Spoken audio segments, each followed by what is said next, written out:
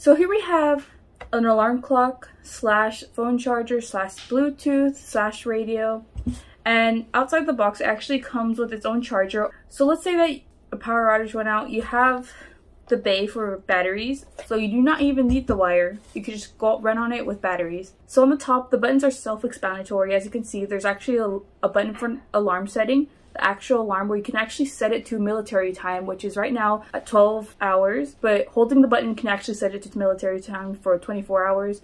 The next button is snooze, so when your alarm goes off, you actually press on it to snooze it, and you can actually change the brightness of the clock. As you can see, if I click it a couple of times, it would change the brightness of the viewpoint. It can go to the brightest and it can go to the lowest. And in the last button, you have the Bluetooth and the radio. You can actually press it to actually turn off the radio or turn on the radio. This knob actually changes the time if you're, let's say your clock, daylight savings, and you have to change the hour. So the knob actually can change the time or even the radio station that you're listening to, and you can even press it to actually set the time or to set the radio. On the first knob, you can actually change the volume of the radio. So the actual charger is a DC charger, and on the back you can see it has an A type and a C type to plug in to charge other things besides your phone. And for here, you can charge Galaxy phones, iPhones, and you just can place it on top.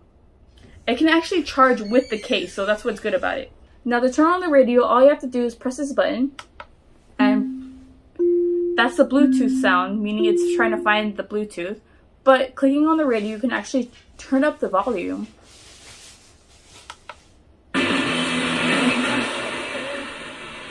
And as you can see on the screen, it actually tells you that it's turning up the volume. And to change the radio, you just have to do this.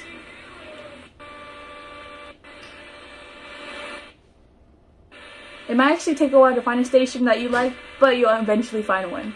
So when I click on the alarm settings, it actually tells you if it's off or on. You can have up to 2 alarms set up.